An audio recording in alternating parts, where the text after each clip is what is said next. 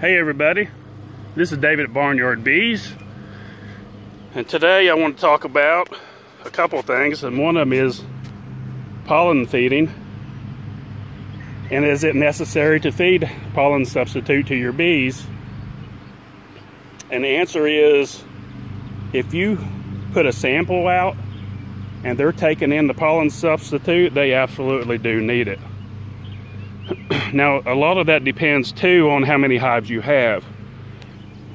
When you're running this many hives, there's only a small window of time where you don't need pollen and sugar water.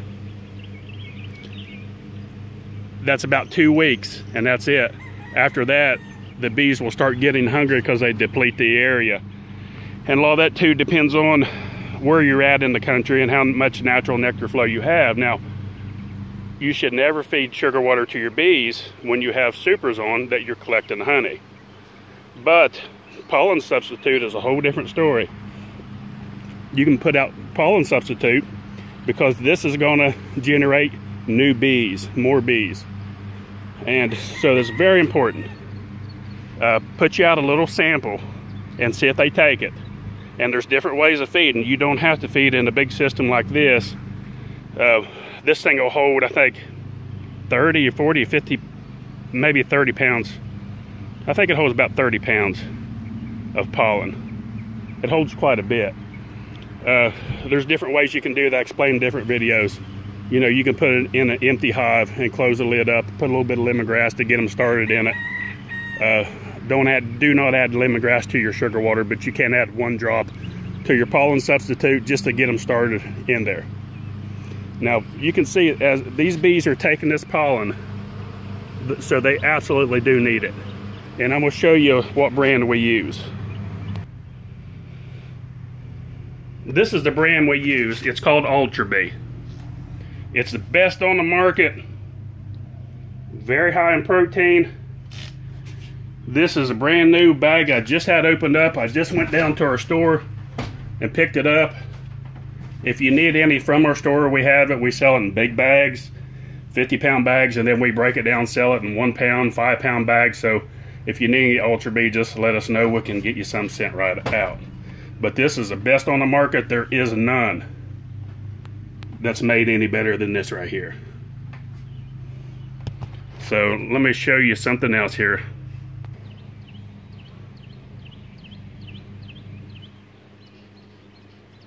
Now to our new viewers, this is what we use to feed sugar water to. These are our Barnyard Bee round top rapid feeders. These things, bar none, in my opinion, are the best feeders on the market. These things right here, that go inside your hive. This is a feeder box that we make that you can make as well, that go on top. This is a ventilated, while we're on the subject, because a lot of people have been asking us about ventilation and wanted us to explain about ventilation and why we use it. Ventilation in a hive is extremely important.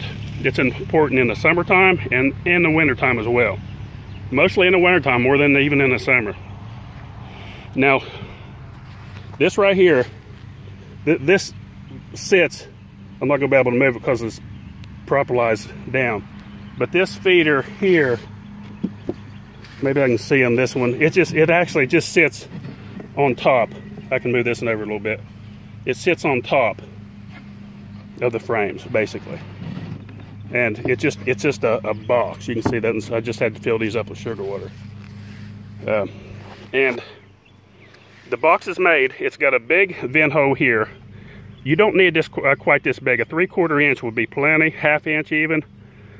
Here, one on this side. Of course, you got one in the middle that the feeder sits in, and then the exit vent hole here, and on this side here as well. Now, you can see, going back to the feeder a little bit, how these bees feed. It's an on-drown feeder. This little cup insert sits on top, and it keeps the bees from getting out, and they climb up the ladder system on the inside that's rigid that they can climb on. And they feed, they carry the sugar water back down in the hive. They don't have to leave the hive to feed. It's non-robin, meaning a robin bee would have to go through the whole colony in order to get to this feeder, which would be extremely difficult. So these things work excellent. These hold 2 quarts. We sell these in our store. You can go to our website, barnyardbees.com, and get these. And we have sold tons of these. People love these things. We started using these about 4 years ago, and then we started offering them to people and to our customers, and they love them. They do really good. So, of course, the lid goes down on top, and just make sure on those that you keep the lid down. Maybe put you a good cement block or something on them. Now, getting back to the ventilation system a little bit to explain it. That one doesn't have a screen, and it's supposed to. These are our Barnyard bee entrance reducers that I've talked about before, and just kind of go over it a little bit more for the new viewers. These things get 100% ventilation. You don't have a wooden block that's blocking the airflow, and you can put as many doors in these as you like.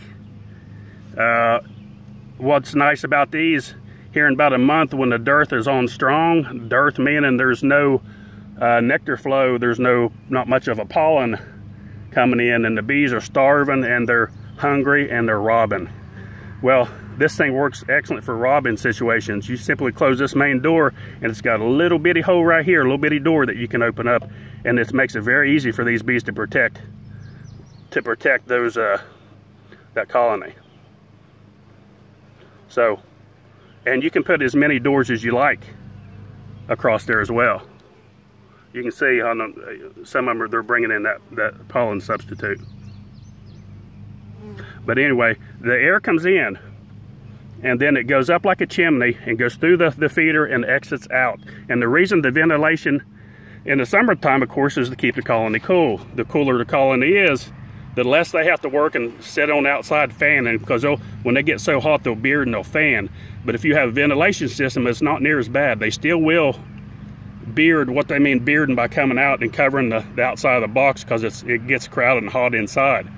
But if you got a good ventilation system, it'll keep them cooler a lot easier.